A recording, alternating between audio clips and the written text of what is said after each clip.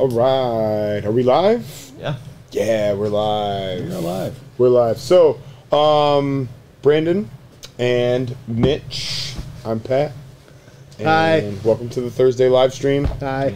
So, we have one of our sponsors here in person in the studio. So, we want to start off by talking business, right? So, Mitch, tell everybody a little bit about Arms Preservation Inc. and what you guys do. Arms Preservation Inc. Anti-corrosion barrier packaging for all of your firearms, any of your accessories, your ammo, anything metal. Put a clean item in the bag, pull it out whenever. 2 years, 3 years, 4 years, once a month, twice a month. You're going to have a corrosion-free weapon available to you. Your ammo is going to be kept safe, not corroded. We all know what happens to ammo when we leave them in moist environments. Sure. Moist environments. You will see corrosion. Our product helps keep them from corroding. It's awesome. Fully reusable. Put a product in and out of it a couple times a month, and it's still going to last up to 5 years because of our technology and the way that we designed it. The way that Jason designed it, as a matter of fact. Vapor corrosion inhibitor, right? That is correct. VCI technology. Vapor corrosion inhibitor. Yeah. And they're super tough too. I mean, they're not just a little thin, where you put something in, it's gonna rip. Like, We've seen those bags, right? With yeah. certain manufacturers will put like a one-time use, like a disposable type bag in with a gun, and it's blue. It looks pretty good, right? But it's very cheap material. So the inner material of our bag is made of that, and the way how ours works and lasts so much longer is because we put an exterior barrier layer, which keeps that VCI molecule inside. Nice. We also use a little bit of a thicker mill on the interior, Right. to make sure that it gets some longevity. But absolutely same type of idea, but that's how we keep that VCI product inside. It creates a microenvironment. Right. Every time you put your gun in The there. Velcro's great too. Very durable. Yeah, Very like durable. You can use super that hundreds, tough if not probably thousands of times. Try opening all those right after we package them, after they've been on the press. man. They're That's difficult to. Yeah. We've got our little tool. But listen, I that's bet. what it's supposed to be. You're supposed to be able to shake your gun and not have it bounce through that Velcro. I believe it. So- yeah. Oh, it'll definitely hold. Like Or I'm sure you put an ammo can worth of ammo. Yeah. Shake it. It's not going to come out. Yeah, you don't want it to tear open. Now those have the Ziploc on top, Oh, and they're that's gusseted true. in the bottom That's true. to fit your ammo can, whether it be 30 cal or Yeah. 50 cal. Yep. It's set up for that purpose. Yeah, so you've got the ammo can liner, you've got the pistol bag, you've got the shotgun bag, you've got the tactical bag, and then you've also got a shorter version of the tactical bag that's more for like a military type of application. Correct. That's actually the one the military has contracted us and Right. utilized and bought from us, which is the M4 bag. It's meant for your shorter barrels, but it'll still fit your 16-inch with a comp on there, or a 13.7 with a comp. Right. Matter of fact, we had one with a suppressor on there. It's just an cool. example, and there was just enough room in there for that thing to fit. So Very cool. And these are obviously something that are like made overseas and brought Of course. in. You Of bring them course. in. Yeah, why would- no, every single part of our bag is made and sourced in the USA, from the Velcro cool. to the barrier packaging itself, and even the construction done right in Fairport, New York. You're buying U.S. from U.S. people. Is it? I don't know if it's something you can get. I know, like with clothing, there's like Berry compliant. Is that Right. something that you're pursuing, or like? Because that matters to me. Like if I see something that's Berry compliant, because I think that means it's just a paper trail where you can prove that everything is sourced. I think that'd be really cool. I don't know think if that's something awesome. You guys are working on. I or, have not looked or- into that. Jason might have already looked into that, but I Yeah. myself have not. You might have had to for like for certain military government contracts contracts or whatever. and things Yeah, like that, might be yeah. something you did already. Yeah. Jason's the mad scientist behind it. I'm just the Yeah. Where's the he? bad He's books. cool. Where's he? He's cool. Oh, yeah, he's cool. He's not here tonight. That's okay. Well, He's at- we're he's happy at you were home. able to be we're here. super happy. We only have room for 3 people. Yeah, true. we Yeah. couldn't really It's fit limited. everybody back here He's a together little guy, he anyways. can That's, Yeah. we just make it Smaller tighter, stature. right? So we have one more sponsor to cover, and then we'll talk about why we're all wearing these goofy outfits.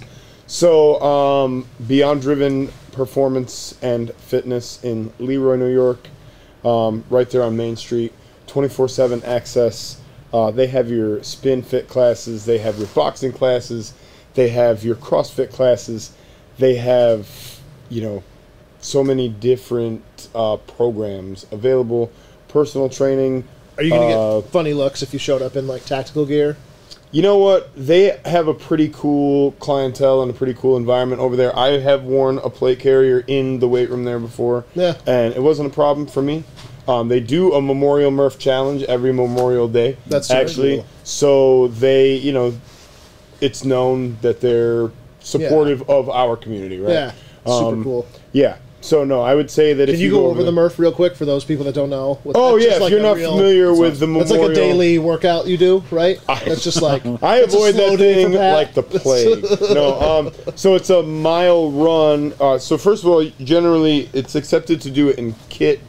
In my opinion, if you're not doing the Murph in your gear, if you don't have gear, you're not doing a Murph, right? Because you have to put that shit on. Sure. So it's a mile run. And then you have to do 100 pull-ups and 200 push-ups and 300 squats, and then you have to do another mile run, and you're supposed to do it 4 times. And you can break up the pull-ups, push-ups, or pull-ups, push-ups, and squats however you want, pretty much. So. What's the max time? Like, what's timing out? So my best time is like in the 35-minute range for the 2 miles, and so it's probably like an 8-minute mile twice, and then like 19 minutes for like the work, something like that. So, but yeah, I mean, I don't know if I could do that this coming May, but I guess we'll find out together. Sure. Brandon said he could. Guess we'll find out together because you'll be there doing it with me. I can't do a pull-up, let alone. Well, so that's a goal. Now I we need have to. There and I'm it sure is. there's a We lot of have a people goal. in the comments, which is somewhat the point of us being here tonight, or the intent of tonight's talk. Yes. I think there's a lot of people in that same boat, but beyond driven fitness, you can get fit. Oh, 100%. And functionally fit. get to that level of where you want to be. Yeah, we were Definitely- talking about the sleds and stuff like that. They actually have a section of turf over there at Beyond Driven where you can cool. do your pushing and your pulling on your Ropes. sleds. They have a rope that you can climb. They have like the Rogue, like assault style Oh, the bikes. assault bikes? Yeah, Fantastic. they have the Concept 2 rowing machines, the good ones. So yeah, I mean they have like the real functional fitness gear that you're looking for. So state-of-the-art equipment, great staff, great facility. Can't recommend them enough. Always like to say nice stuff about them. So Nice. so now, So do we got anything Yeah. over there? yeah, let's Do we have ask about the people audience. saying hello? How is our audience? 333,000 viewers. And Wow. Oh wow. Everybody's being pretty quiet. That Seems Ethernet. high. I think they're listening to you. Not, That Ethernet cable really made Yeah. a difference. Can I introduce you? Yeah, this is our new friend, Josiah. Whoa. Josiah's not our new friend. He's I mean, been to around the for. stream, he's like he's Yeah. not new to me, but he's new to you. Well, that's fair. Yeah, so he's going to be helping me out with live stream stuff because you can't see how much stuff I have, but I need a second brain, and he is really good at this stuff. So We contractually had to allow you to have a life outside of the firing pin too. So every now and then you can't be here. So Can't just keep him chained to the labor laws forklift and stuff. All right, well, we all learned something new today, so that's good. So, Cool. Why did we put our gear on? so all of this we Special put occasion. on so that we could talk to you guys about the tactical games, right? Or the tactical games skirmish. That's one of the things that we've been involved in here for a couple of years now, and we really dig it. So I think we got our start doing that in 2020, right? Because I went to Pennsylvania and competed in the first tactical games event, and I liked it a lot. It was a lot of fun. Maybe it was 29. I'm trying to remember back. Somewhere in there. I'm trying to think of time is crazy. Yeah. Since the pandemic. Yeah. time is crazy. It was a That's real. certain amount of time ago in the past. It was many Pat did moons a thing. ago. Yeah. For tonight. And so we did that, and it was a lot of fun. And then right away, we decided we wanted to get involved as like an affiliate, and we wanted to bring it back with us because we wanted you guys to potentially get involved and suffer as well. So the skirmish, the tactical games skirmish, is kind of like a gateway drug, if you will, to get you guys excited about going to and competing in the bigger tactical games events. So as an affiliate, I've been in contact with the Tactical Games proper, and they've kind of changed the program a little bit in terms of their level of involvement and the things that they kind of are asking of us and kind of the things that they're giving us in return. So they're going to be helping out a little bit more on the marketing side, on the programming side. Super cool. And yeah, it's going to be a little bit more of like a training style of an event. And they're going to be offering a little bit more support and guidance so that we know that we're, it's uniform and we're doing the same thing as everybody. Because up until now, I think everybody that does a skirmish kind of does what they want to do. And it's hard to know that the product is going to be consistent from one place to another, or you know what I mean. So it is a unique sport or like division of our industry. However you want to put it. There's countless. There's USPSA, there's IDPA, there's Cowboy Action, there's Steel Challenge, there's all sorts of things, and Tactical Games is its own, niche, and it has its own quirks and set of rules and just things that make it unique. Correct. I definitely think this is one of the more physically geared disciplines, if you will. I think if you're going to compete and want to do well, obviously you have to be in the best shape to do Tactical Games versus USPSA or any of the others. Not like being in shape will help you in all of those things, obviously. But yeah, this is the most, like, you're not going to run a mile in a USPSA match. Nope. You might have to move between stages some and whatever, but like a Tactical Game stage might be going a 3-mile run, and there's targets interspersed or at the end or at the beginning or whatever. So it is a very physically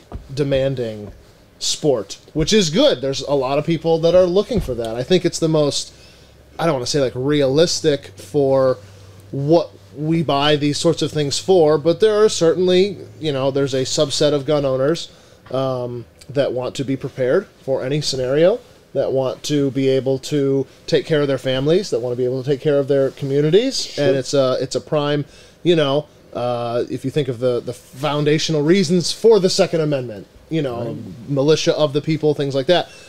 So there's certainly a subset of people that want to train and want to, maybe you're a veteran and you want to stay, at that level that you were, and you enjoyed those things, you got paid for them. Yeah, stay current, all those things. So I think the Tactical Games is the best way to express that, to kind of use your kit. I don't want to say LARP, but that's what a lot of people. I think it is. I think there's nothing wrong with that. Like, it's not a 4-letter word. I mean, it is a 4-letter word, but it's not a derogatory term like some people would use. I say LARPing to describe, like, honestly, like, I'm not, when I go out and I put my gear on, right, I'm not doing it for any professional reason. I don't have any like specific thing that I'm trying to be prepared. Right. Any specific There's no event coming that I think I need to be prepared for. Right. And Mitch, like, you're just a regular civilian dude, right? But you've competed in a couple of skirmishes at this point. And so I'll throw it to you for a minute because I want to get you involved in this conversation. So, like, as somebody who is, obviously been in the gun world for a little while and you like to shoot, like, first of all, how long you been shooting? Like 20-odd, 30-odd years, something like that? Since I was young. Oh, so yeah. Since I was young, but not AR, just been going out with my grandfather when I was a kid hunting. Sure. 15 years ago. 15 years ago, all right, thank you. Appreciate that. And then just shooting with my friends as I got older. And obviously some people go their own different ways. Always like to shoot, but there has to be a reason behind it in some cases. Like when you go out and train, you go out and train. But here's something I want to dispel, at least get some people really amped up. Regardless of your body type, regardless of your current training level, we've seen plenty of people go out there from being really athletic, really skinny, older guys, older girls, getting out, enjoying it, and just doing the activity. Because at the end of the day, we talk about functional fit when you're exercising, right? Correct. You need to know how your equipment works in case you need to use it in a situation. Sure. You need to know how your equipment works, whether it be cold or hot, how your gear feels on. Let's say you're running in it. Let's say you now know how to sling your gun accordingly and actually access your gun, whether it be your sidearm or your primary rifle. Correct. These events are fantastic for you to get out and test your gear, regardless of your physical conditioning. And then, too, if you're like me, it identifies areas in your physical conditioning that you were deficient in, and now you know where you need to work. Yep. Correct. Because let's say this were to happen. I don't think it would happen, but in case it were, let's say you're called upon by your community. Are you going to be an asset, or are you going to be a liability? And quite frankly, I don't want to be a liability. I want to be able to work my gear. And you said it too 100 times. Ounces equal pounds and pounds equal pain. We set up our guns a certain way, Right. because we love the look of it. Right. But then when you get out in real practical application, how functional is that gun? Are you going to be able to carry that for a long distance? No. How does that gun feel bouncing on your shoulders as you're moving? Correct. How does it? And everybody, too, it's a great opportunity to get out and not just be static shooting, Right. like just drawing and shooting. That's fun, but what's it like now that you've had movement into it? Yep. Right. Yep. Right.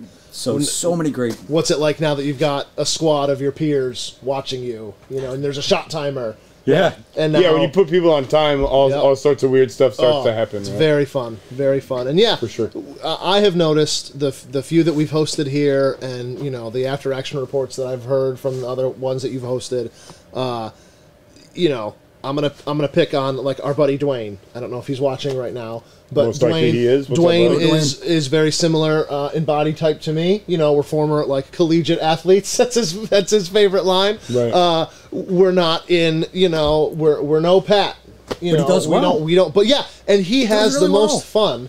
He probably has the most fun out of anybody there. He knows he's not going to win. He's there to try out his stuff, to have a good time. His attitude is always Amazing. way up here. Amazing. Yeah, He's and learning. that's what it's all about. Yeah, He's yeah. learning. You're He's there to meet some new people potentially, or see his friends from Yeah. the because it's a community thing at the end of the day as well, right? So, It is. It yeah, is. no, I would Yeah, say that. Don't be sorry as go ahead. as the big guy. Like, don't be discouraged if you're not able to do all the pull-ups and all this and all that. Like, So there yeah, are- let's talk about divisions for Yeah. a minute, right? Because Yeah. like, everybody's gonna feel like where do I get going, right? Like what's gonna be the right thing for me? So there is a division called the light division, right? And in the light division, you don't have to put on all of your stuff. Now we'll talk about the gear itself in a minute, because Mitch, you've got a very specific the 511 TacTech. Plate carrier that's designed specifically for like movement and being functional and stretching and all that kind of stuff. Brandon's got the really nice Cry precision, like the jumpable plate carrier, the like special 'cause I do that. operations, That's like something that's like yeah, do because that all just the in case time. you never know if do you it got all to the jump time. into Yeah. a place. Yep. Like your truck, you got to jump in there right quick. Yeah. You'll be able to jump right in, jump right back out again. You know what I'm saying? But no, so and then I just got like a regular like civilian ot gear plate carrier. Nothing special or whatever. But point being, they're a little bit different, right? And we all had a different kind of reason that we selected them.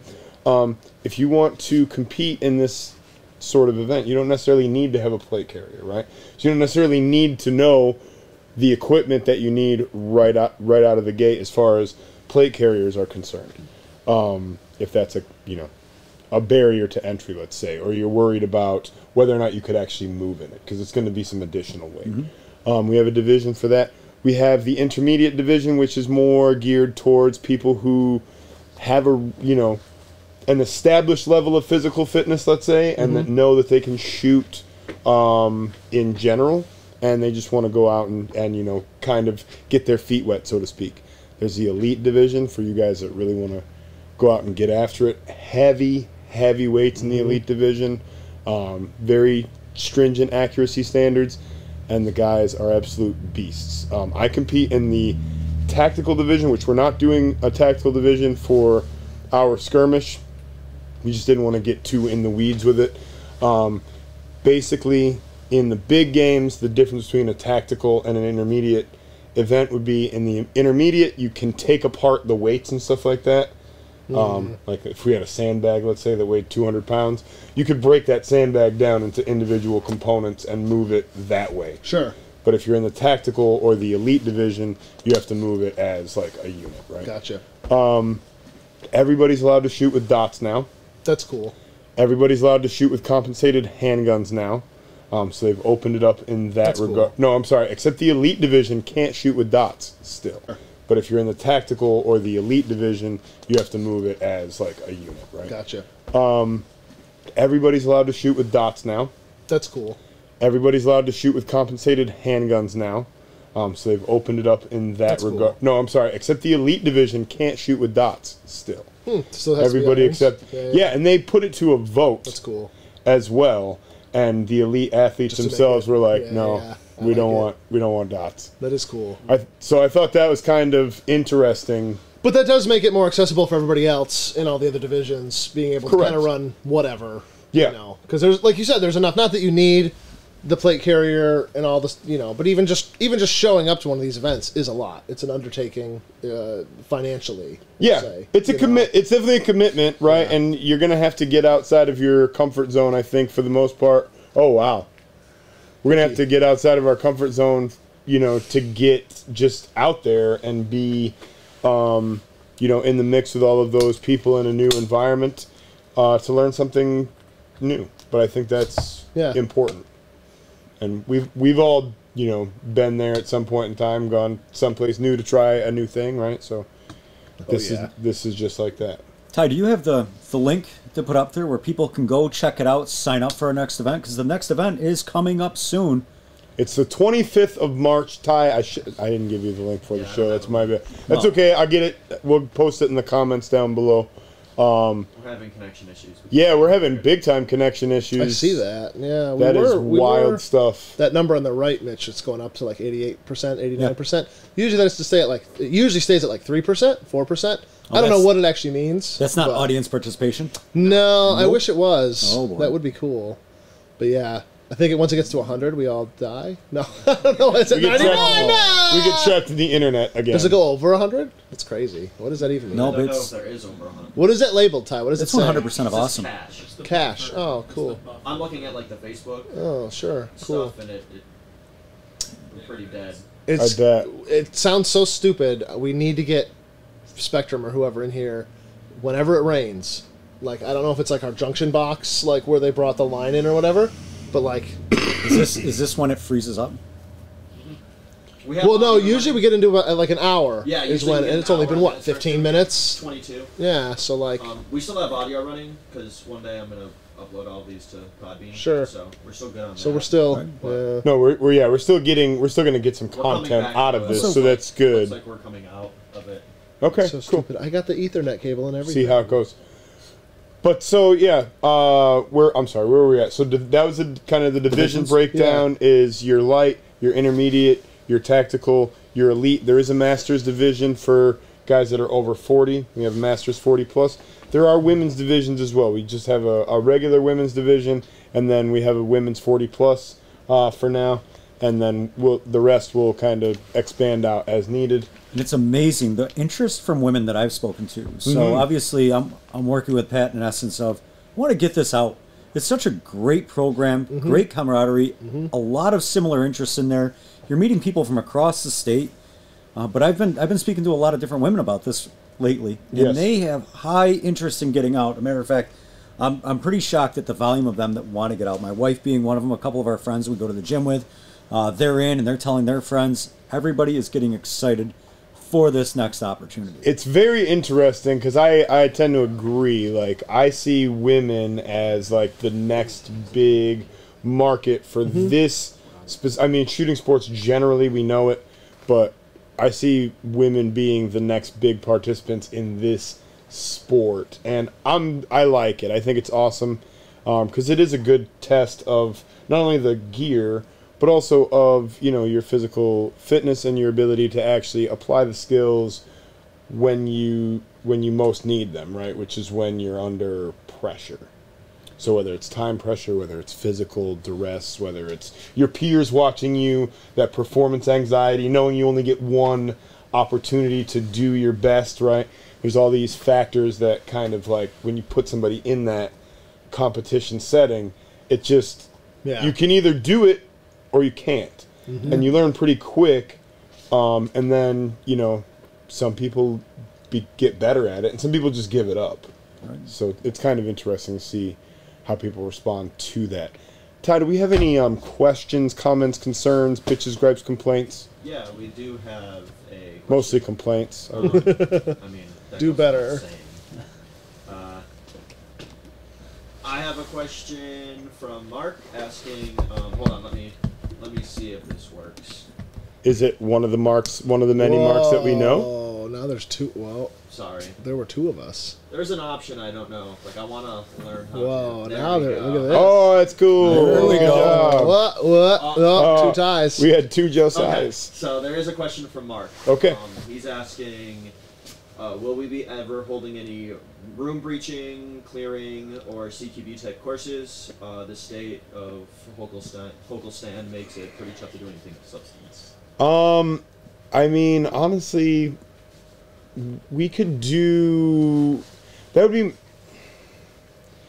Open enrollment stuff for something like that is kind of tough to advertise because the people that it's going to attract. I don't know. It's just.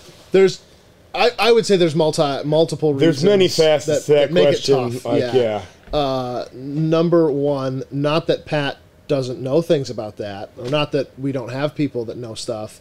But I don't know. It's not like you have a certificate from the Army that was like, you went to door breacher school and you know how to teach other people how to do it. Like, Well, yeah, there's really like, no. Yeah, there's. I don't know. It's really tough to, like, validate.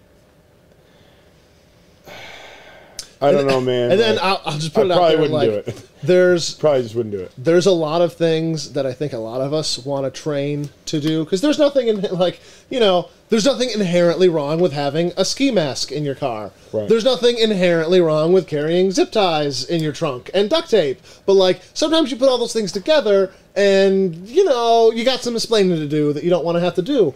And I feel like we already push that envelope enough. And I'm certainly not going to say that there's no legitimate reason a civilian needs to know that because I don't think such a thing exists. Like if there's knowledge that exists, then we all there's not certain tiers of people that like, oh, well, only the elites get to know that or only Correct. the privileged few get to know how to do that thing.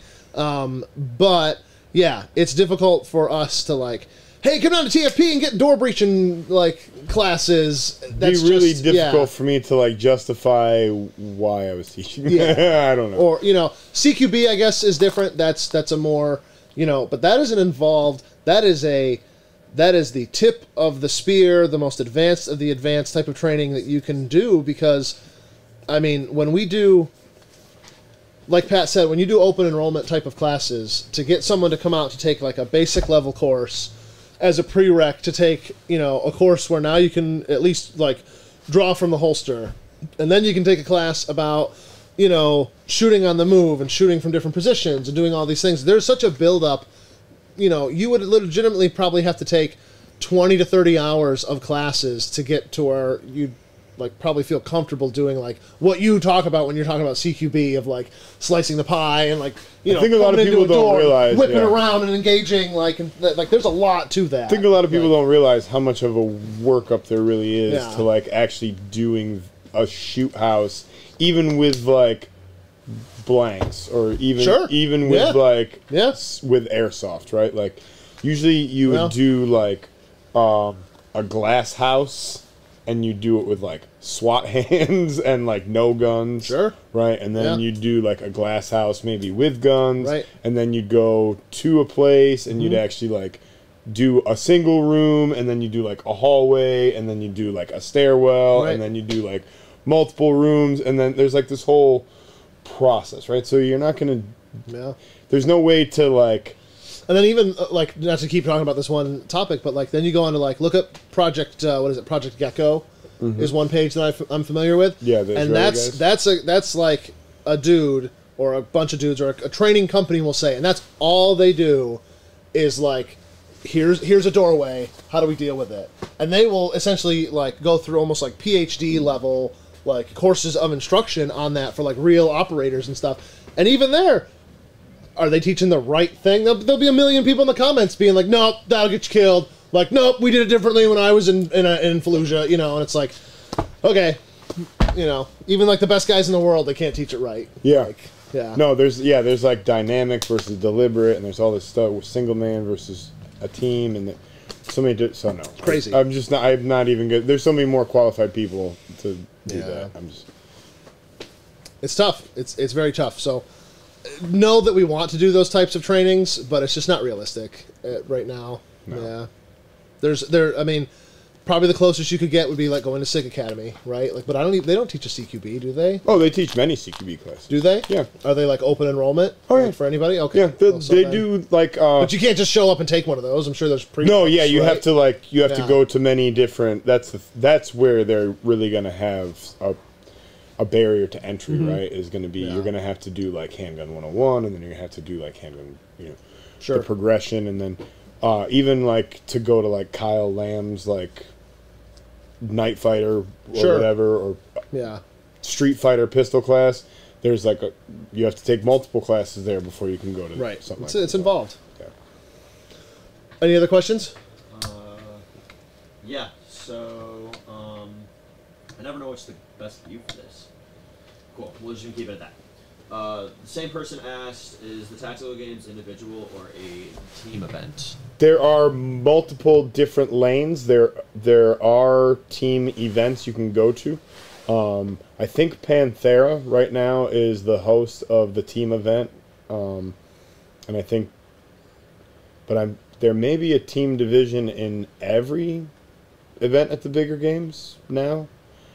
There's definitely team events available. I don't want to steer you in the wrong direction, but if you go to the TTG page, then they're going to have all the information about the various divisions. And I recently signed up for another event in at the Ridgeline Training Center in New Hampshire, and if I'm remembering accurately, they do have a team division there. That's cool. Yeah. That'd be fun.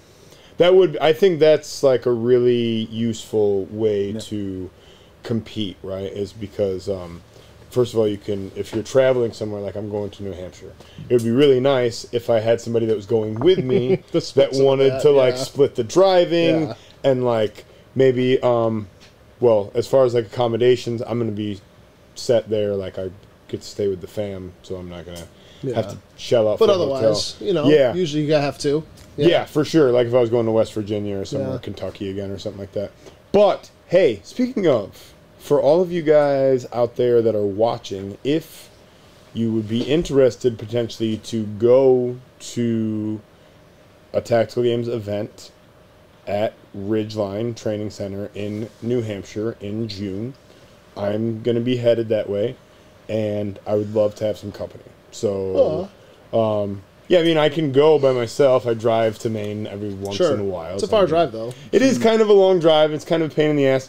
And honestly, like, I wouldn't mind, like, having somebody that I could kind of, like, hold their hand and, like, help them through their first event, right? So if you're looking to go to your first event, or if you just want to come hang, I don't care. Yeah. PM me or Slide in. That's Slide into his private DMs. message. Oh. Direct message. direct message, private, DMs. whatever. You know, Slide just right in. do the thing. If you got my phone number, hit me up. June 17th and 18th. That sounds accurate. That's accurate. My daughter's birthday weekend. Oh, that sounds accurate. Where can I find it? So I can post a link. Where can you find what specifically? Is there an event on Facebook that you guys have? Is Probably in the there- Tactical Games Just go website. to just Yeah, find- just go to the TT. Oh, you're saying the link for my thing? Yeah. Here, I'm it's actually a- going to send it to you, yeah. and you can shoot it to him. Thank you, Mitch. Appreciate it. Yeah, the I'm all- practice score. It's on practice score. Mitch will send you over the link, and you guys can go check it out. We have 20 slots available across all the divisions, and I'm really excited for the new format. So let's talk about the new format specifically, because I kind of alluded to it. Sure. So the way that we've kind of done these in the past is the Tactical Games has a basic format Ty. of a Instant. strength-based event, and then a speed-based event, and then a long movement or endurance-based event. And that is usually like the programming Sure. across Yeah. all of their... You're kind of free to come up with how you're going to do that, but For the most try part, to yeah, hit we've been those three kind of, and they marks. give us like Yeah. some examples of like, Sure. hey, these are some things that have been done in the past, and we know like the equipment kind of like various things that we've used as far as tools go. We use sandbags, we use sleds, we use maybe some yokes, we use body weight is a really good one to get people like Yeah. broke off a little bit, and so we have basically been left I don't want to say to our own devices, but in a sense, we've been kind of coming up with it on our own. So now, the way that Tactical Games wants it to kind of go is we're going to have 3 specific like shooting events. They're going to help us develop some of the programming, and then we're going to have like a mini stage that we can put people in, and they can kind of run through it multiple times. So it's more of like a teaching mindset as That's cool. opposed to a competition type mindset, right? Because Yeah. the idea is, you know, they want us to be able to help the sport grow, and you know, we've definitely seen a lot of growth in the couple of years that I've been competing, and even here in New York, where the gun culture is relatively weak, we have seen a lot of. I mean, we all have friends Yeah. that, you know, have gotten involved and then gotten at least one other person involved, and so it definitely seems to be spreading, which is really cool. Definitely seems like something once you do it, you're kind of hooked to. Oh, absolutely. Like, because it is, I mean, for most, a lot of us are spoiled when, you know, either you come here or like there's guys that go out to Polar Wave or whatever, you know, and LARP around, we'll say. Right. But there's only so many safe spaces, safe opportunities to do this, especially in New York. You know, Valuable, yeah. like actual valuable training. And right, to try it out. And that is a great way to look at it. Like, yes, it is a competition, but it is training. It's a You test. know, it really is, and it's not a formal, like, where you're getting taught by an instructor, but it's still just as valuable of, you know, here's what I think is a presentable kit to use for this scenario, and yeah, it's a test. Does it work or not? You know, It's kind of really like, I helps guess it's you. more of a validation of It's like training. an unguided training or some type. Yeah, It's more like a validation, I like that. you know what I mean, Yeah. like of training, because like to me, like I have an event coming up in June, and they're going to be putting out information between now and then, and there's going to come a certain point in time. I don't know exactly when that certain point in time is. There's going to come a certain point in time when the stages are going to be available and Mm-hmm. up, and you'll be able to like review them. Right. I don't know that. I never know that like I don't go Yeah. and search that out. Yeah. I find out where I'm supposed to be and when I'm supposed to be there, and when I get there, I get the briefing and I ask my questions. Right. And You watch I the hope guy I don't have before to you go do it. first. Yeah, right? like- So that, I hope I don't have to go first, so I look like a dork. Right. Right. But I don't really get like way down in the weeds about like, oh, this is the thing, and then I'm gonna go and I'm gonna. Yeah. I don't. There's some styles of competition like USPSA or whatever where you almost have to do that. You have to, like, okay, I'm going to step off on this foot. Just way I'm going more to engage these. I'm going to do a and I do reload that here. too. Like, I do USPSA and it's fun and I like to go, Yeah. but I'm not a big stage planner there either. Right. Because it's not to me it's a game, and if I want to be the best at the game, then that's what I'm going to do. Sure. Right? But right now I don't really care about being the best at the game. Right. I care about going out there and figuring out if, given a situation that I don't really fully understand or maybe know all the details about, I can go and like process information, Sure. and make Yeah. sound decisions, Yeah. and handle my gun safely, and physically do whatever I need to accomplish in order to complete the stage. And that's basically what I try to do. So, you know, and I think there's value in that. And I think there's value in doing it the other way too, like trying to have a very like rote plan, like, hey, I memorized all of this shit. Sure. And now I'm going to go and try to If that's execute your goal. it. Yeah. Right. Yeah, if that's yeah. the goal and you want to be the best at the game, I don't necessarily care about being the best at the Right. game, because I don't think that's not what I'm in the game for. And tactical games, I mean, the way some of those stages are set up, you could be the best shooter. You could have the best plan. You could have, in theory, the best. You know, you're the number one seed for that stage. But those stages, man, sometimes they'll just kick your ass. You know, you can't. you can't pick the thing up and get it over your shoulder. Right, Every time yeah, you do, you end up dropping it. if you it's take just- too many can't, penalties, or just something. Yeah. At the end of the day, the shooting is weighed more heavily. I was gonna say, yeah, because the shooting it is a is- shooting yeah. competition. Yep. Ultimately, right? You do have to have the athleticism to do the job, but that's Correct. definitely like the ones that I've seen. People win or lose on the shooting is where the match is actually determined. Like if you can meet that barrier, if you can do the job, okay, everybody can do the job. Then yeah, the shooting is, and it's strict. Especially I remember in the Pennsylvania, the guy that won the elite intermediate division, Yeah. the guy that won the intermediate, he must have outshot everybody because he never really looked like he was like giving his like an all-out effort to any of the physical shit. Yeah. Because he was just like, hey, I'm gonna go out there and I'm gonna shoot my Sure. very best. Yeah. And That's the where you lose physical time. shit, like, yeah, I'm gonna do like.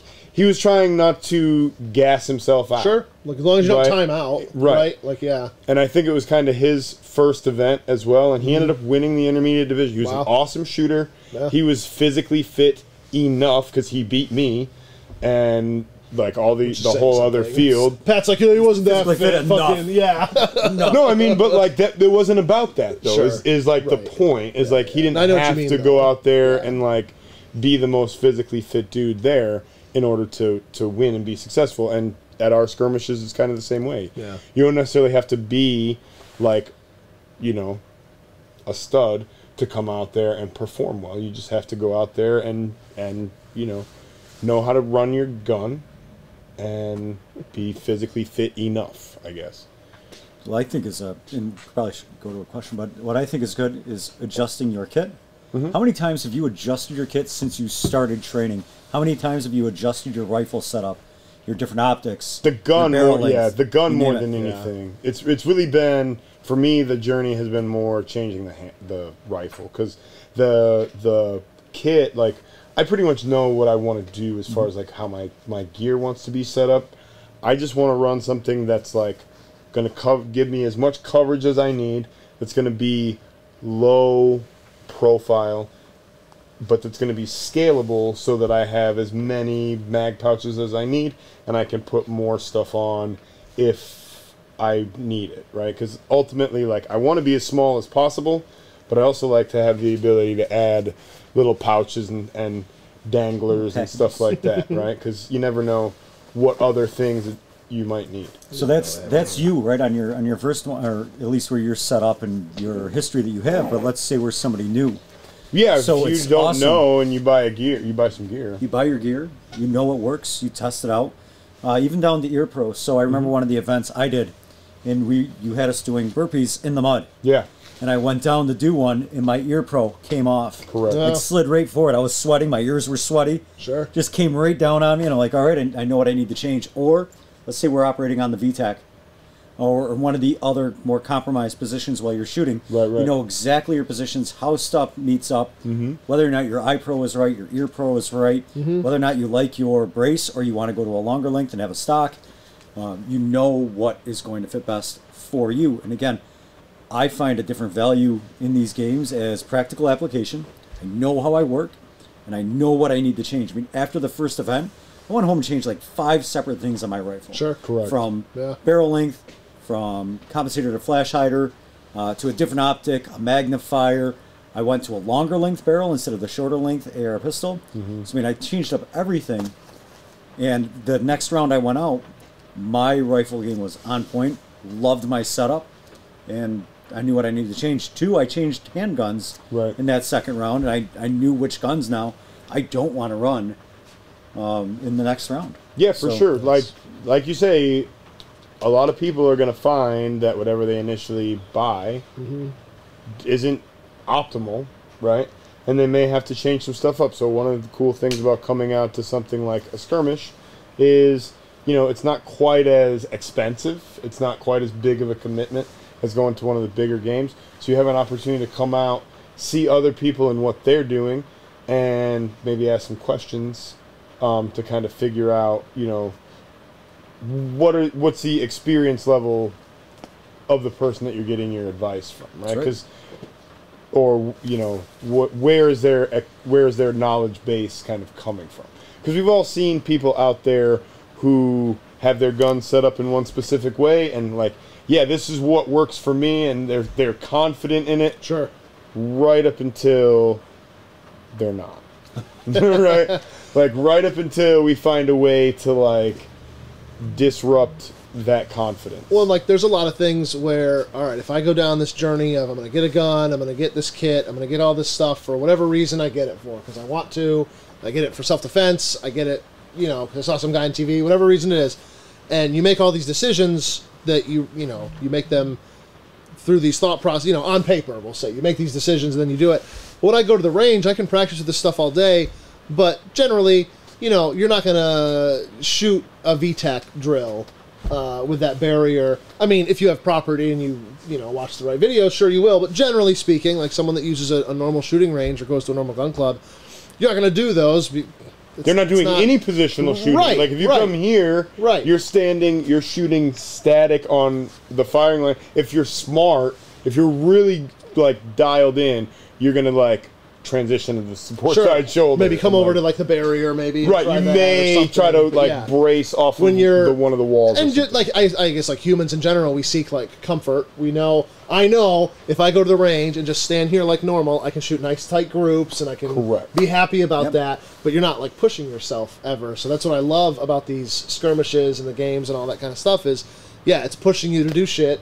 Like, I've never wanted to do burpees in the mud on the range, but, like, God damn it, like, everybody else is doing it, like, all right, like, it's fantastic. When in Rome, yeah. Yeah. It's actually fantastic. Leaving with your gear all muddy, I still love that picture where I'm looking at my nice guns covered in mud in the 3 days of cleaning that it took to get them all cleaned up. It is freeing, like, once you let go, and just allow it to happen. One of my favorite pictures of me ever from any of the competitions and shit that I've done is me in Kentucky, and I've got, like, my 13.7-inch gun slung. I'm wearing an Army combat shirt and a hat, like a contractor hat, and my head is I'm looking kind of at the ground, so I'm like, fuck. I'm like and I'm just covered in mud and shit, and like I was miserable in that moment, but I learned a lot from going to that event. Sure. And I would do it again. Yeah. It's like hiking a mountain. It's not fun necessarily in the moment, but then you're very happy once you get to that other side. You get to that summit. Yeah. We got some engagement over there. What's going on? Yeah. Mitch. Yes. Walk me through your first time shooting a gun. What was it like? When I was little? Yeah. It was with my grandfather. I want to hear the story. There's not much to it. We went out, I had a 22. Nothing big. He was exceptionally strict. So I come from a very strict, like, you do it a specific way. So I don't know if I want to dive too far into that. But it was a very strict, you sit down like this, you hold the gun like this, you don't do anything else beyond. How old, you think? I was 11. Yeah? I was 11. Yeah, that was... It's a good age. I brought my daughter out. I'd rather talk about my first time with her, but... do that after. Yeah. So I remember that very first time I pulled that trigger. Like, that sits there, but it was my grandfather who was, the one right near me. So, Nice. Yeah, I just remember that. So, and I'll venture into my daughter's. So, with her first time shooting with me, I brought out my father-in-law, so her grandfather, who's also a Vietnam vet from the Marines. Okay. And it was just, he was very similar, from what I remember, to my first time. Like, very strict. Everything was well-structured. I didn't touch the gun until it was set out in front of me, and did the same thing with her. But I think she had the same enjoyment. She loved a little 22, little lever action 22. Nice. It's addicting. I felt like it was a better engagement to the body, to the mind, like with that lever action, instead of just semi-auto, click, click, click. Sure. Like, really get her in there. I remember loading it. Yeah, that brings me back a little, because I don't actually think about much of my childhood, to be honest with you. Yeah. Pat? What? I want to hear your story. First time shooting a gun? Yeah.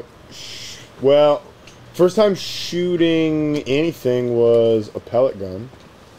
My dad actually bought me a pellet gun for like my 8th or 9th birthday, 8th birthday, I think. and it was a Remington. It was a Daisy 760 Pump Master. I Nice. still remember the gun. Yep. And little, like 3-power scope on there, and we were shooting crab apples at my grandma's house. Nice. And it was awesome. That's fun. Yeah, it was a lot of fun. Yeah. And then the first time that I got to shoot like actual firearms, we shot a 22, and then I got to shoot the 30 or the 357 with some 38 loads in it, and then I got to shoot the Model 29 44, and I was like 9 years old, and that was pretty scary.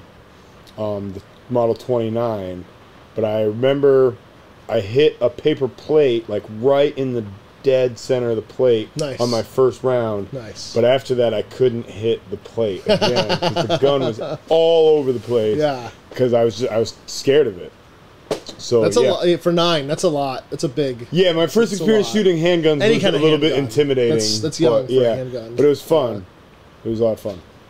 And then first time shooting a centerfire rifle was a 30-30 that my dad got me because we were getting ready to go deer hunting. Nice. So Nice. right before my hunter safety course. Solid. Brandon? Me? Yeah. I actually have not. I still haven't shot a gun. Still haven't. I'm not. It's not really my thing. No. Same as like I always had a BB gun or a pellet gun going back. I can't remember a time I didn't have some type of from like the rubber band shooter when you're a little kid with the clothespin. Sure. I always had cowboys and Indians, cops and robbers, all that kind of stuff, and then it had to have been in Scouts down at Camp Sam Wood. Our troop had a camp out. One of our leaders was an instructor for rifle merit badge. So yeah, I would have been 12. It would have been just right when I had turned 12 for New York State. Right, it's technically the youngest you're supposed to be able to shoot. Sure. But yeah, we did rifle merit badge one weekend, and I remember coming home from that camp out on Sunday. And I begged my dad. We went to Sheard's, which was a shop here in Bergen. Yeah. It's closed up now, but we Over on went Lake there Road, right? Monday, that following Monday when he got home from work. I was like, Dad, we gotta go.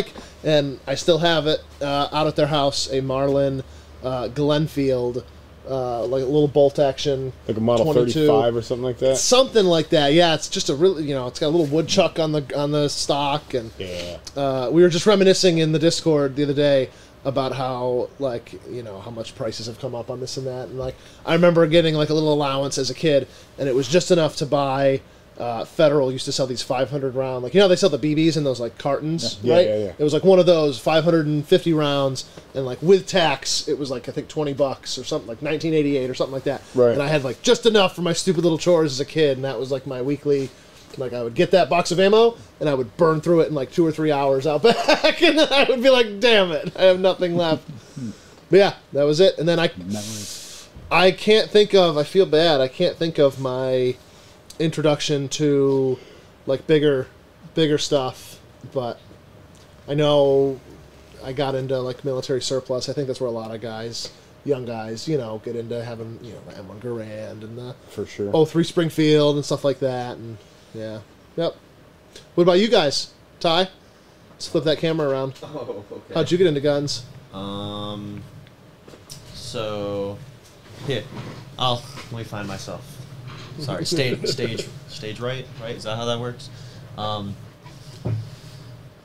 So I'm from Bergen. Yeah, my grandfather. Some people might know him if they're watching Bruce Cooper. His dad owned a gun shop in Rochester way back in the day, right in Greece or off of Lyle, Elvinar Road, and I guess it's just kind of in my blood. My grandfather took that over when my great grandfather, died, and my first time shooting, I used to go out back with him in the village of. I don't know if I should be saying this, in the village of Bergen, and we'd shoot up an old Rochester Air Company pellet gun, which I didn't know anything about guns back then and how cool it was. It was those pneumatic, Oh yeah. air guns. So every Friday night I'd go out with my grandparents, middle school, and just go shoot pop cans and apples and random stuff. And then my uncle took me shooting. I was probably 14 or 15. That was the first time I shot an AK, and Nice. Yeah, I was hooked. That was just like that exhilarating, like, holy crap, this is awesome. Josiah? Yeah, I mean, my dad was in the Army, so, like, he always liked guns. But yeah, the first time I ever shot a gun was one of those little Cricket 22s, or the Chipmunk. Nice. Little Woodstock single-shot 22s. And then after that, it was just friends, different ranges, at friend's house or whatever, and shot an AR and was surprised by how light that was. I was probably a teenager, It's like, oh, this is an AR-15, and I was like, it was pretty easy, but after that, it was just, personal interest. I think, like, those military rifles, they have so much hype built around them. I mean, what year was that for you? Probably, like, 12? Yeah. 11? It could have been, like, 20...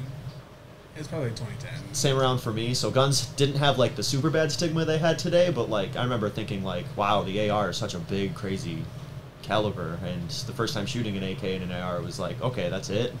It's very fun, but not as much as the media had made it seemed to be. So, yeah, good old thousands. Yeah, I had a friend who she came to her friend's house when we were shooting at the house, and I let her shoot a couple of my ARs, and then I was like, so how was it? She's like, that was fun. I was like, yeah, that's the big old scary gun. That's what they don't want you to have. It is always interesting to me, people who, people get into this hobby at every stage of life, and we certainly here, like, we don't gatekeep, if you're into guns, we like you. But it is always interesting, people, some of us have been into them. There wasn't a time we weren't into firearms. So there's some of those, like, those tropes or just the Hollywood, myths and legends and stuff where, like, we just take it for granted maybe that stuff is crap and made up. But then, yeah, you're always sometimes humbled by, a customer who comes in. It doesn't happen every day, but quite often we'll get, there'll be some guy in, like, his 40s or 50s that just has never been into firearms, just never got into it for whatever reason. They want to be into them now. And, sometimes there's quite a bit of correction that we have to do, but it is always, like when I was growing up, you'd see something in the movie, and you just knew it was wrong, because it's like, well, like, we have that gun, or I know about guns, and that's not right, and it is always interesting, some of the stuff that Hollywood, some of our public, or, the perception of the guns, like you pull up a gun and it just makes a sound. Right. It's like, well... Yeah, no, there's a lot of weird stuff. Glocks don't have a hammer, Yeah, there's a lot of weird stuff out there that you gotta, like, dispel rumors and myths and whatever else. It's always a fun time trying to break down some of those barriers. Which, sorry not to interrupt, there's a lot of ones, even in the gun, like, we'll hear stuff out of the gun counter, that if you actually went to a skirmish, you would squash that myth, or learn that is just some guy talking out of his butt at the counter. You can tell who hasn't actually run their stuff or tried it, or, For sure. Yeah. We got anything else over there? Do you have anything else? Oh, I'm sure these guys talk about tattoo games all day. Yeah, I mean, realistically, all I wanted to kind of get across to you guys as far as TTG goes is there's going to be multiple skirmishes this year. Most of them will probably be at Escarpment Arms. We may try to get out to Attica again. I don't really know at this point. But we want to see you guys there. If you're interested in the skirmish and you need more information, we'll be putting some links down below so that you guys can reach out to me, or you can go to the Tactical Games page and get some information on what the rule sets are, what the equipment requirements are. What was the training event you did? A combine? Are you going to do any of those again? So that's actually, like, really, that's kind of like the form that the skirmish is going to kind of start to take. Is it's going to be more of like a skill development you were saying that. day. Yeah. So, yeah, that was kind of like, it's interesting because that was something that we kind of came up with here locally. And I don't want to say that, like, I don't want to take credit for anything, but, like, sure. Just in general, like, it kind of came up over time we had hosted a couple of skirmishes, and we had multiple different iterations of the same thing, where it was like there's some minor safety issue or some minor infraction or some minor misunderstanding of like rule sets or the way that things are supposed to be run or whatever, and it just became like, well, maybe we could make this more of like a training based thing, so we could kind of get out in front of some of these things that we're seeing to kind of help people, because here in New York State specifically, the gun culture, and I don't like saying this because it always sounds mean, but the gun culture just isn't that strong. And what I mean by that is like, we're so used to like just following all of these rules and having all of this stuff forced upon us that people don't know how to train with this stuff and use it effectively and efficiently, because they're not used to having, for example, most of us don't have detachable magazines. Sure. Right? So that becomes a huge problem. Or like operating on like what you call like big boy rules of having, like you might have a holstered sidearm on you that's hot and we're doing training stuff, and we're moving around like we're, things are different at an event like that. And like you said, in New York, there's really not many, we'll call them safe spaces where, you're going to find a guy.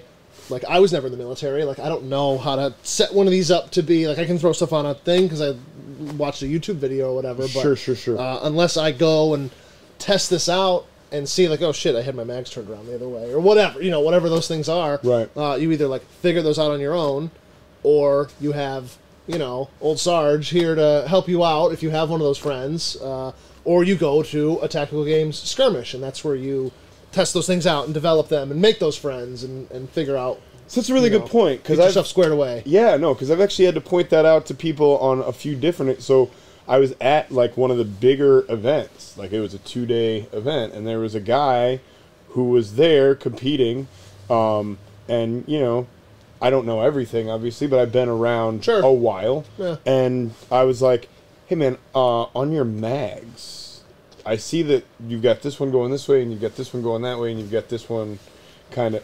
And it doesn't seem like there's really any plan there. And I was like, so, like, talk me through, when you go through that emergency reload, like, where's your first magazine coming from?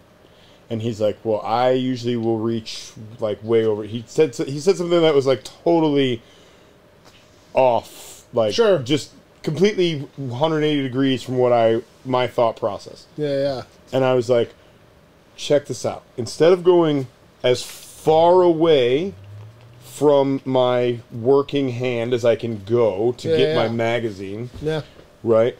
I always try and get my next reload on the belt, so that when I'm reaching for a magazine, whether it's for my pistol or whether it's for my rifle, I'm always going to the belt first, right? And a lot of people don't realize, like, I might have the placard up here, but I'm never gonna reach for this first. Sure. Because if I'm holding my rifle and my rifle goes dry, I want to go here. Because if I'm holding my pistol and my pistol goes dry, I'm gonna go here.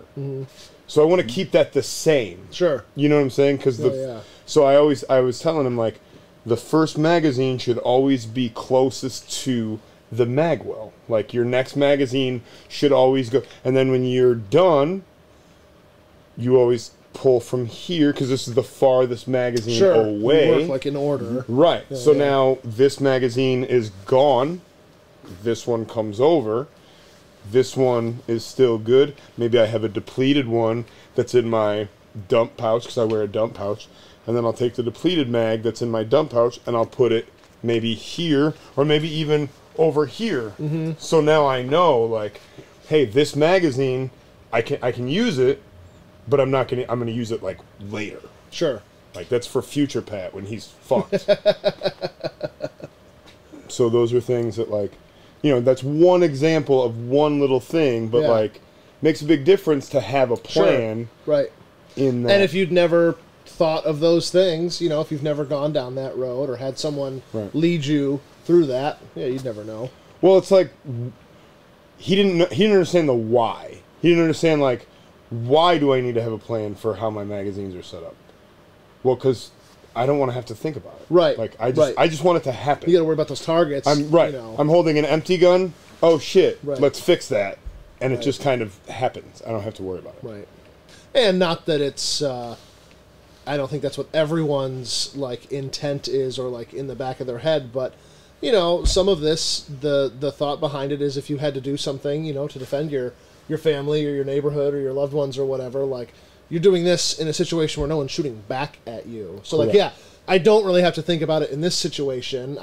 Because we're just having fun. I'm throwing a weight over my shoulder and I'm running over here and we're laughing. We're having fun with our buddies. But then there are some that would take it to that final evolution of like, you know, what are we training for? Again, not that there's some like event or something specific, but just in a general sense, I want to be prepared that I can do all this stuff while I'm worrying about like danger, something. You know, Right. maybe that's an animal. Maybe I'm out hunting, or maybe it's out. You know, it doesn't have to be people. Could be shooting any. at you. Could be anything. Yeah. But like, even just recently, we saw where there was the snowstorm in Buffalo, and there was Sure. a lot of strain on an emergency service. Sure. People were stuck in their homes, or like ostensibly their cars couldn't move around freely. Right.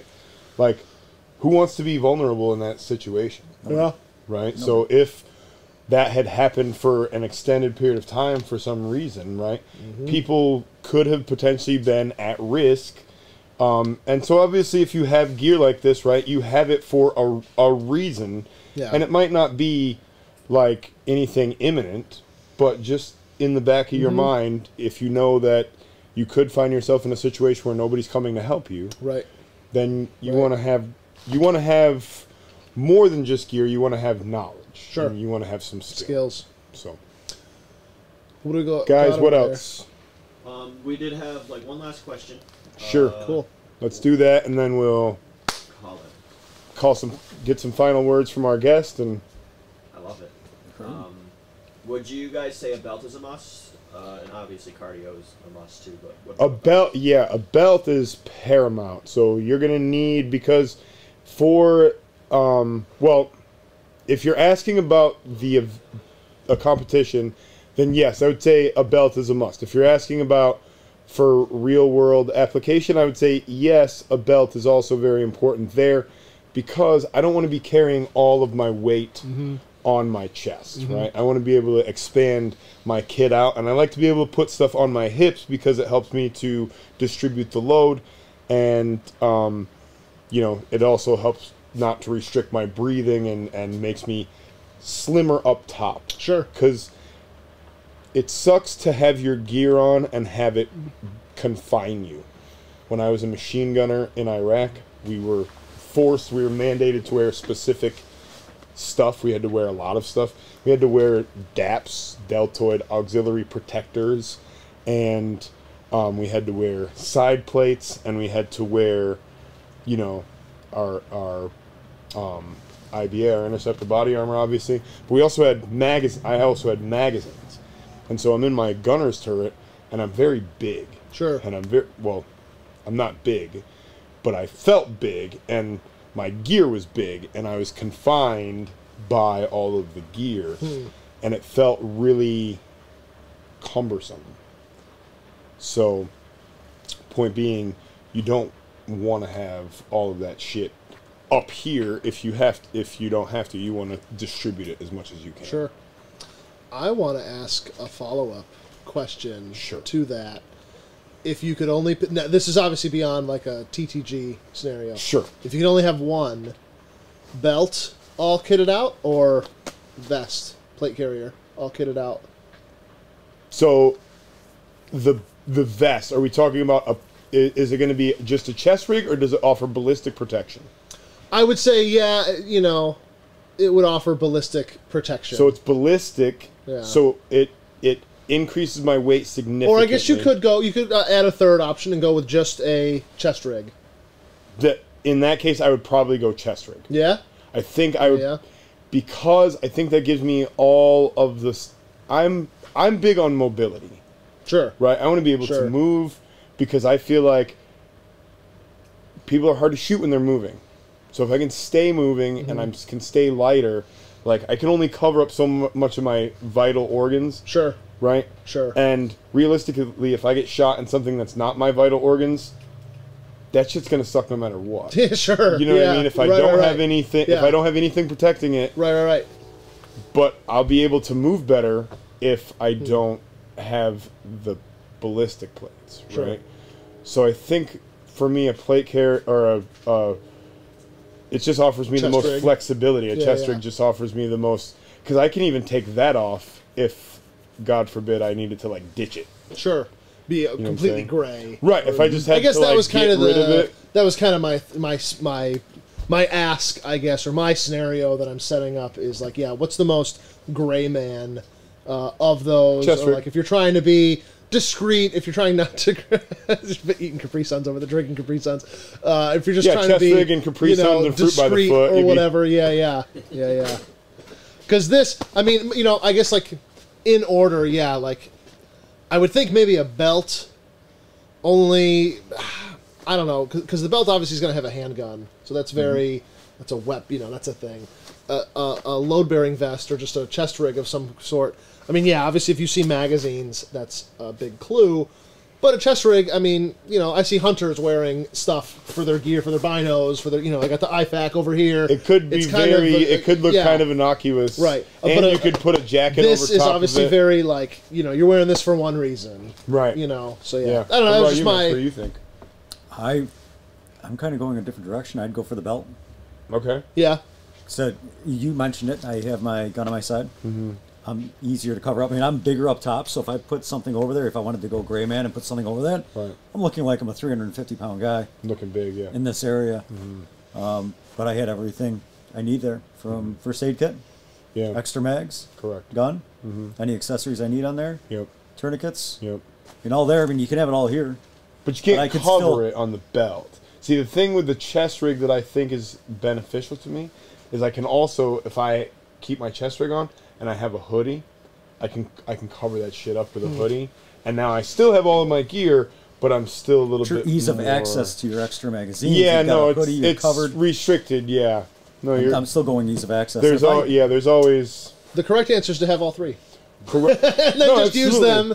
That is true. There are no Yeah. solutions, right? There's only trade-offs. So let's Yeah. talk about training like that too. And I know we're getting close on time, but Sure. you and I talked about this: training full kit or no kit. And there's two schools in this, right? Mm-hmm. Some guys are like, "You're going to be slick. You're going to grab your gear out of your truck and you're going to start running. Yep. You're going to be slick in most situations." Totally appreciate that. Yep. I prefer to train in my full kit because if I can train in 40 extra pounds of weight Sure. and still be able to run fast, Yeah. guess how dangerous I'm going to be without that 40 pounds of weight on me. Sure. I'm going to be running even faster. That's always been my kind of mindset there as well, is if I put the gear on, now I have one more disruption or one more hindrance, one more challenge that I have to overcome when I'm moving and when I'm shooting, right? Because I'm restricted and I have more weight, and my gun maybe doesn't fit exactly where it's going to fit Right. when I don't have anything on me.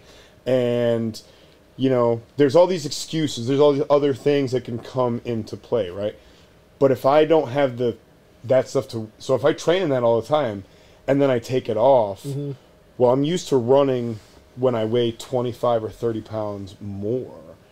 And I'm used to shooting when the gun is not as well connected to my body. And I'm used to getting off my long gun and getting to my handgun when there's more stuff in my way, right? So if I can minimize all of that, like train in it first and then strip it all away, it's already pre-programmed in. Like all the stuff that I was doing, now I can just do it more efficiently. Yep. Now I'm just more efficient and more effective. So there's more than one way to skin a cat, but if I had to pick one, like if you were like, gun to your head, you can either train in your kit or no kit, I'm going to train with my kit. Because if I had to train slick and then put my gear on, I'd be in trouble. You're in detriment. But if I had to train with the kit and then take the gear off, that's a net benefit. Stuff can always just drop off really fast and you can get Correct. going even faster.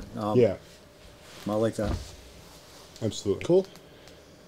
Any closing thoughts over there? Yeah, Pat, I love you. Okay. Um, But- wow, I'm just trying Wow. to. There we go. You're talking about being inconspicuous with your plate carrier. No, I said with my chest rig. Okay, with your chest rig, like putting a hoodie in over and stuff. Yeah, but also I'm just thinking about Batavia in the 2020. yeah, that wasn't that inconspicuous. Yeah. We got busted. Yeah, that wasn't that inconspicuous, but I didn't necessarily like know how that was going to work at the time. That's all I could think. I'm sorry. That's all I could think about when the conversation's happening. That was a cluster. Yeah, but all I can think about is like what would have happened if that had actually gone south. Like, Yeah. if things had actually gotten weird there. I guess we like- should put it in context since we're talking about it. Go ahead. Sure. So, when there was a bunch of civil unrest, 2020, right, was going down. Batavia had an there was event, an event in Batavia, but it was and their event was pretty good. all like, peaceful, yeah. But like that's in retrospect. Nobody really knew because I think the intent for a lot of the events that happened, like the organizers wanted them to be peaceful, and then there's people that take advantage and use it to flip cop cars and stuff and be we weren't be sure which riotous way it and was stuff. going to go. Batavia, I mean, I think for a lot of us is more of our hometown than say Rochester. I feel maybe more connected to Rochester now as an adult, but Batavia is like where I grew up, and that's homes, and a lot of us felt that way. And we hear there's this thing going down, and there's like businesses in Batavia that have like boarded up their windows and stuff, and it's like, well, we kind of want to go just to like observe and kind of like, Check it well, out, see like what's up. I'm not gonna like be a Kyle Rittenhouse. I don't even know if I want to say that word to bring him into this, but like I know the guy that owns that business, and I'm not gonna let somebody destroy it. I'll put it that way, right? Like we're just gonna be here and we're gonna do whatever. And so a couple guys go into the crowd, and Pat was our gray man, and he was made I was like fat, dude. I had no so idea funny. how thick it was. It just Ceramic didn't. plates. It just didn't. And then I brought my drone. I had a drone, so I like set the drone up. I'm taking pictures of the crowd from like 300 feet up, probably like high up there to get like an overview of the crowd, just so I could get a picture of it. And we had our radios and stuff, and Ty's like, bro, get the drone out of here. What the fuck are you doing? And I'm like, why is this a problem? Like, I'm way up here. Well, somebody else had a drone, and they were like this high above the crowd. They were like right above it. So Ty thinks that's me. And so I'm like, oh, fuck, okay, I'll bring my drone back over here. So it was just a cluster, like, all the way around. It was Yeah, like, no. Oh the, my goodness. The cops were Yo, they were like tailing us. they were Yeah. following us all over the place. It was just. Because there's like the protest, and then weird. there's us over at like the Tops like parking lot in Batavia. We're just like watching five or stuff, six like, of we're like not- there's We like had, 5 or 6 water trucks and, and like, meds. Like, we were We legitimately did. there to help. we were like if things had gotten weird and like people needed help, we would have been there. Like that was our intent, was just to be like good citizens to help others. But we're yeah, just it like was- walking around and trying to see and But it was a cool event, and like I thought that all the people Definitely made there some were watch like. lists. I thought they were very like well-meaning and like respectful and like It was a good event. it was very community based, which we had no idea, but I knew all the people that were there in the most part, like all the local people that were there, and they're like really well-meaning, like good. yeah. So it was awesome. But I looked dumb. I was so whatever. Mitch, your wife says you're hot. Ooh. That's I- fantastic. I agree. She showed me an amazing video from Savoya's the other day. How they filled the donuts. Leave it there. Fantastic. All right, so let's talk one last thing on tactical games. Yeah, for sure. I just want to get people out in understanding that the new layout, what we're going to be experiencing, it's not just going out there and going in the mud, destroying all your gear. There's going to be some of that, obviously. But it's going to be more of a training event. And I think it's definitely valid for more people to come out and even spectate. Yeah, See so the sport. spectators, that's a great point. Spectators are free. We don't charge Yeah. anything for people that want to come out and just take a look and just watch and see what it's kind of all about. One of my first times out, I was actually there. I was helping you out. I was coaching. I was, cheering some of the guys on as they were out there through the events, and it was fantastic even at that level. Sure. So not even to be running in it, but to just be around it and talk to the guys afterward and find out what gear they were using and why they were utilizing certain setups on their rifles. And everybody has a different setup because we're all different. We're all shaped differently. Right. We all have different connections with our rifles. So I think it's just. Ty, I sent you that link during here. Were you able to put it the up? wrong one, but Oh, of course. It's okay. Of course. But you found it. But of course you. No. That wasn't you? No. That wasn't your Instagram? No. Okay. No. Oh, now we come down to it. I did send it to the right one. That really looks like him. That looks just like him. That looks just like you. That's all dead. I don't use those anymore. Oh. I sent you a message on Oh. Facebook. Anyways, we'll have It's to okay. get it up after the fact. We'll square it away. We'll have other ones in between now and when the next games are. It's March 25th. March the 25th. It's going to be in Escarpment Lockport Arms. Yep. at Escarpment. Great group of guys. You're going to see people of all levels, like we talked about, Dwayne and everybody else. It doesn't matter. You had a question about cardio. It doesn't matter the cardio. Get out and find your weakness. Find what you need to work on. Yep. Even if it's your first time, everybody knows and understands it. We've all been there on a first run, the second run, beyond. We understand the process. So it's just going to be great to get some involvement and get people out and loving it. Yeah, one of the things about tactical games that I think everybody has said, I'm beating this drum all the time, is the community. Great the community element of things, right? So to me, like, it's awesome when you're out there and you're having a difficult time and the people around you that are ostensibly competing against you are offering you some encouragement, right? Cheering you on. And yeah, cheering you on. And so like they put a special emphasis on like cheering the hardest for the last person to compete the event, right? Because that last person that's competing that event, like, they're still giving it a maximum effort, Absolutely. right? That might be all that Yeah. they have to give today, but like one of the things that they say in the tactical games is all it takes is all you got, right? So if you go out there and you're willing to put everything that you have into it, then you're going to have the respect and the admiration and the camaraderie of all of your fellow competitors, right? And that's what it's all about. So we look forward to seeing you guys out there. 25 Absolutely. March, Escarpment Arms. We'll put a link in the comments below. And thank you guys for watching the show. Mitch, thanks for coming out, man. Thank Good you, to gentlemen. see you as Thank you so always, much. my Yeah. friend. Brando, good show Yeah. as always, my So much friend. fun. Good job, guys, behind the boards. And thank you for Rattlesnake. watching. Da-da-da.